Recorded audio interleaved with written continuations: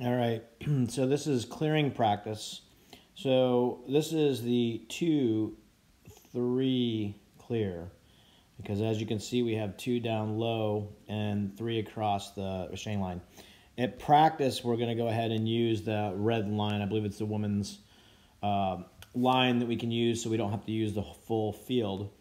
But the key to this is we are going to send this D guy, because all of our D poles can handle the ball over, or actually we're going to do this right here, because if the goalie has the ball and they're not attacking him, that we can have this D guy come out like this over, and the goalie can throw him the ball.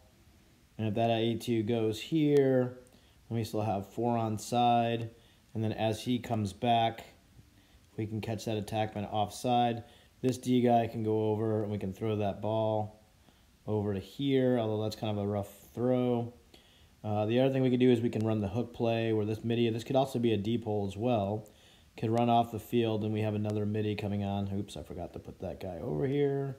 So he comes off and he steps on, and that's a very easy throw for that person to do.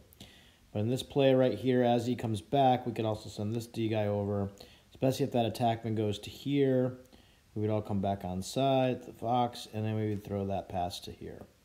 Actually, we would attack it 2-on-1, and if not, he could curl around. So if that attackman goes here, and then he would curl back around, and that D guy would carry the ball over. And then for the sake of the practice, we can then come down, and however many guys we have left over, we can play it out to the goal that we have back by the soccer goal and play that out as a fast break.